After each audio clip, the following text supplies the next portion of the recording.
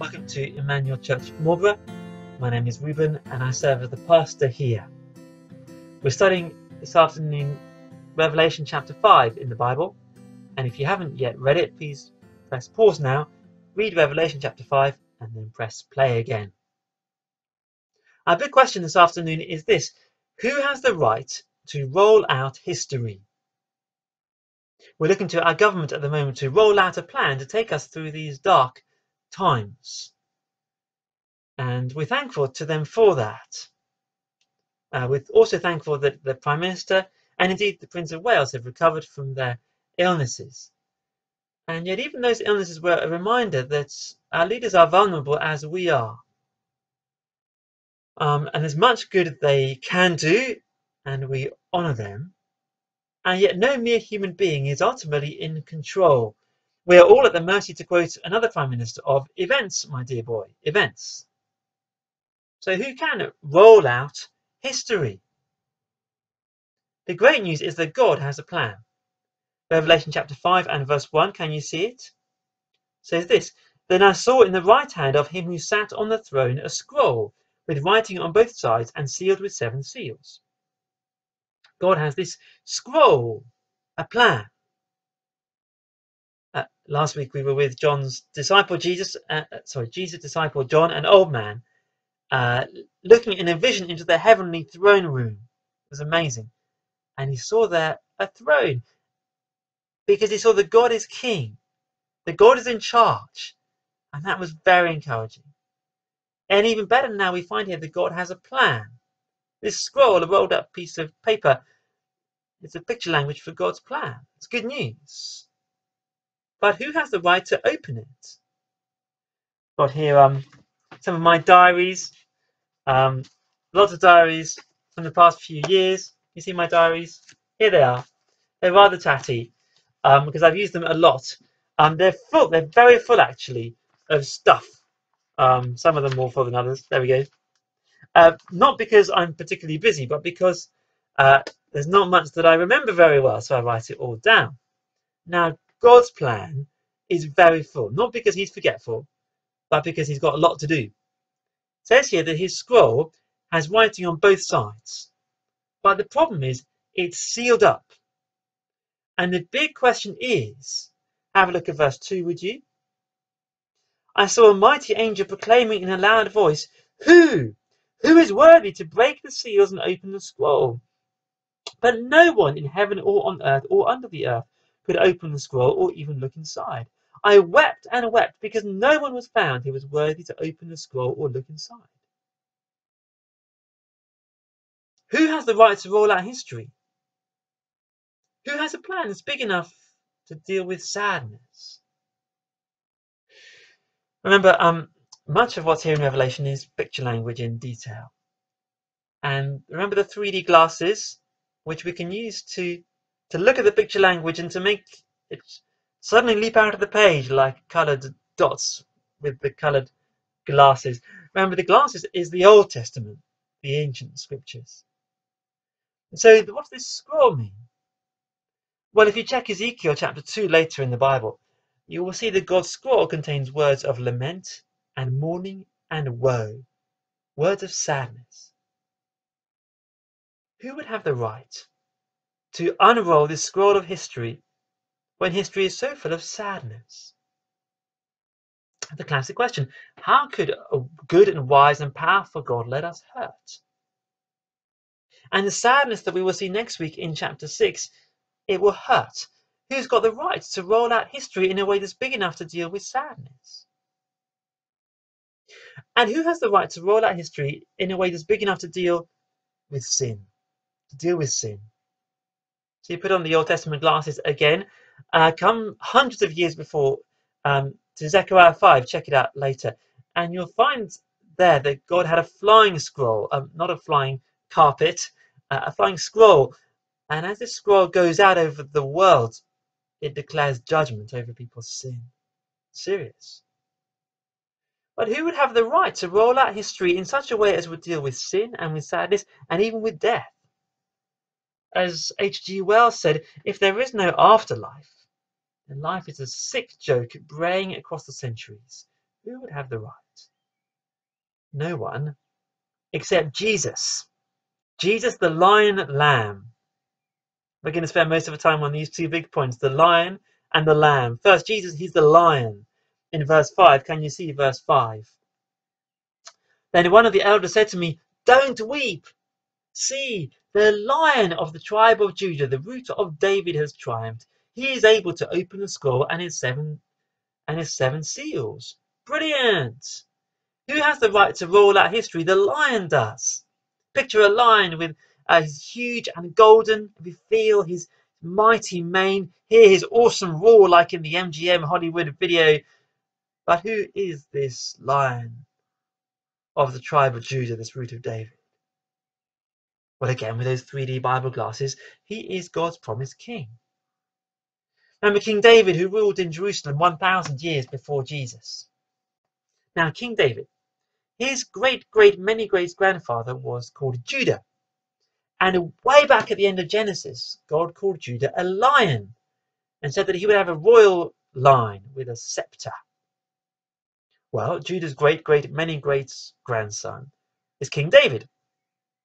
And in 2 Samuel chapter 7, God promised David that one of his many great grandsons would be not only son of David, but also son of God, the everlasting king. 1,000 years later, Jesus was born in David's town, in David's line. And Jesus triumphed over sin and sickness and storm and Satan because Jesus is the lion, God's promised king. The lion has the right to unroll history. It's good news. So let's be humble. He has the right because he rules. So let's be humble.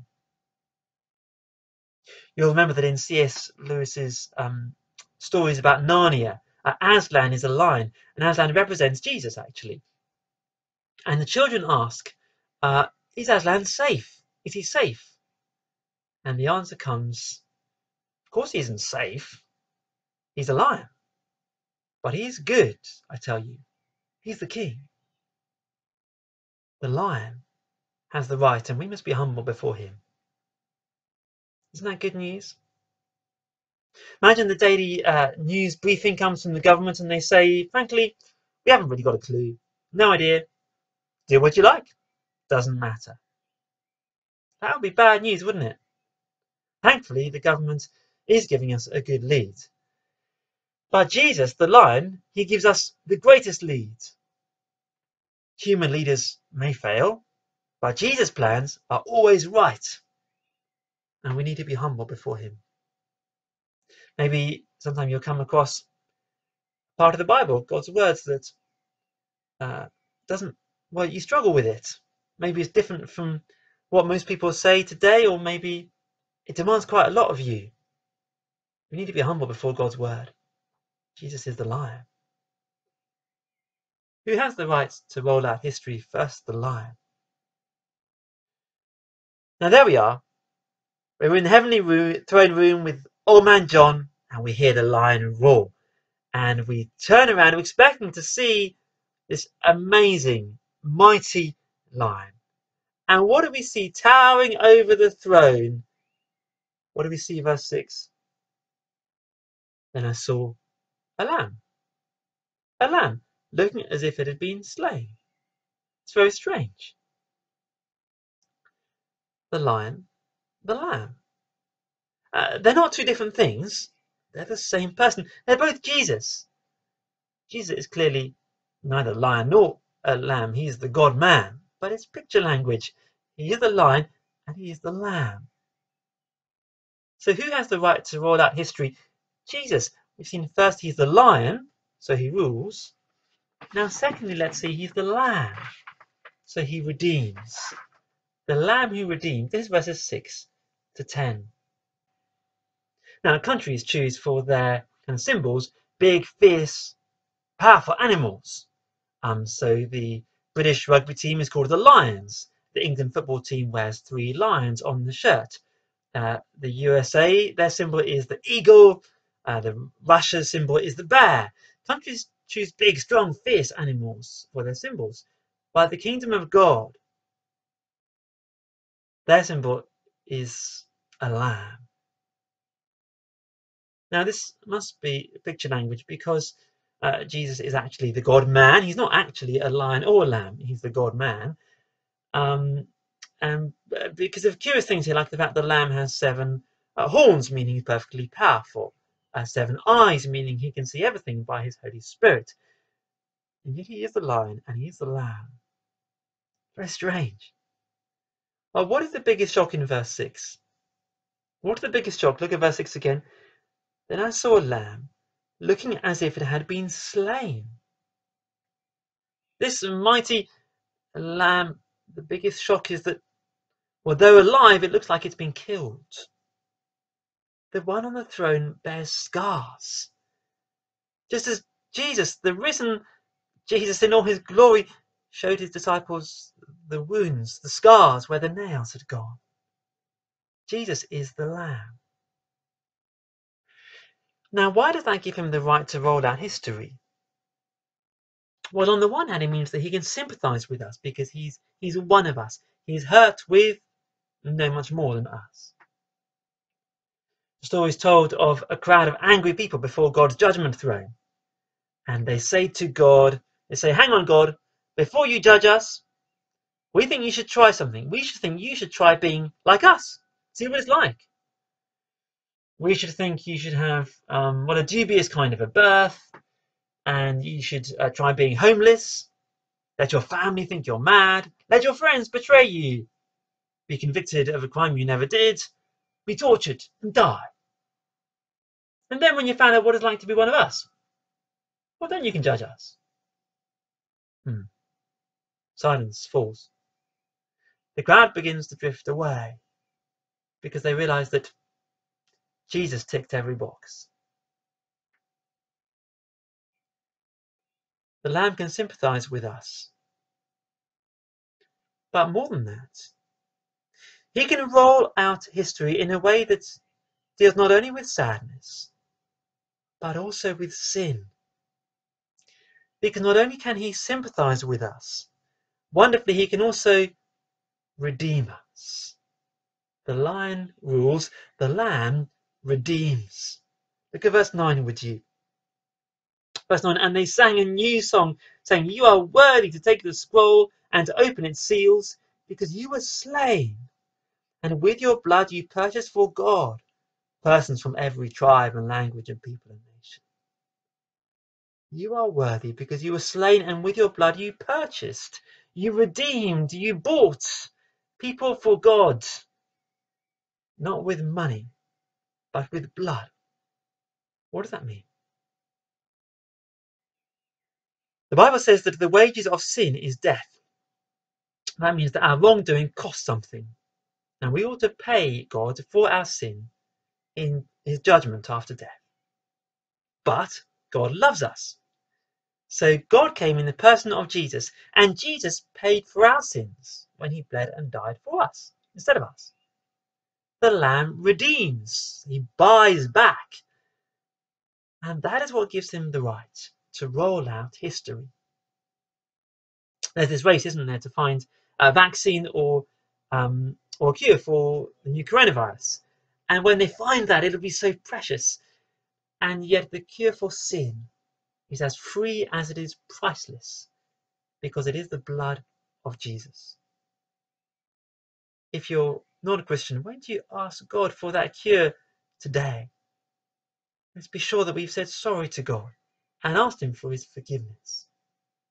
The Lamb redeems. Well, let's be hopeful. Let's be hopeful. It doesn't mean say that we'll suddenly be helicoptered out of the problems of this world and float through life on a cloud of marshmallow. But it does mean that Christians get to reign as the princes and princesses we were made to be. Look at verse 10, would you? You've made them to be a kingdom and priests to serve our God, and they will reign on the earth.